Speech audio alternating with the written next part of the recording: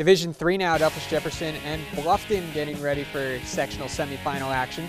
Matt Bowden lays down the bunt. Jay Stockwell gets there and makes the play at first for the out. And Stockwell strikes out Jason Bracey. Later, Stockwell at the plate now, rips one to the second baseman. Bryce Rail makes the leaping catch for the Pirates.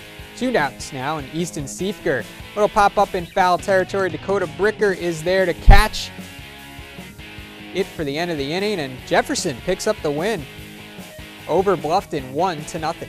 Let's look at that top half of the Elida Division III bracket. Coldwater, the bye, will get Jefferson. They were scouting today. Riverdale and Liberty Benton also will play on Thursday at 5.